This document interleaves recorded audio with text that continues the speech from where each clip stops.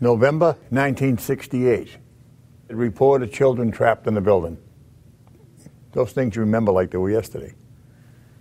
I said, you got to go, and I'm going. I said, she's in there. Chaos. People are running all over the place. And I'm feeling, and I knew the crib was against the wall by the bedroom door. And I was standing right next to the crib. The crib was right here. I said, she's right here. Her little arms were like back this way, and she had a diaper on, I remember, and she was out like a light. You could see my whole face, and you can see the baby's face, and I'm like this far away. And I'm taking a breath to give her a breath. I was just praying that he brought her back. Because when I realized she wasn't breathing, I mean, he was like frantic. He was really working hard to save her. Wow, like, this is me after 9/11 and all the fire things that was going on. I said, now I really got to find this man. I've got to find this man. I just didn't want him to leave the earth or I leave the earth without saying thank you.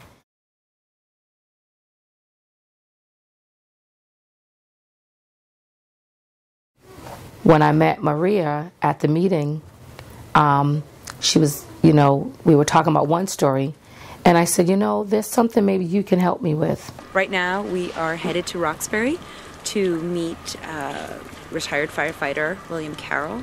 It's Du Bois Street. Du Bois. We have to find Du Bois Street. Oh my God, I'm so nervous.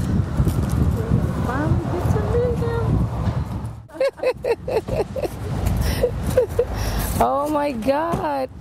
How are you guys? How are you? I'm fine. I'm 40 years old now. Most certainly. It's wonderful to see you. It really is. It's wonderful to see you. And thank you so much for remembering me. Thank you. Thank you so much. Thank you. Son's a great basketball player. He's a lot bigger than you, though. And who's this lady? Oh, I'm nice the to see you. So how are you? I got your picture at home. You had the checker thing on. We want to give you this, a beautiful card, and you're our teddy bear. Hey, I want you to have this. Mary, look at this. Oh, that's awful nice of you. I'm grateful. Had it not been for you, I would not be here today. Well, we got lucky, Evangeline. Sometimes you get lucky. That day was a good day. I'm sort of flabbergasted by the whole thing. Because that usually doesn't happen to people, Not after 40 years. Life hasn't always been easy, but I can truly say that I didn't take life for granted.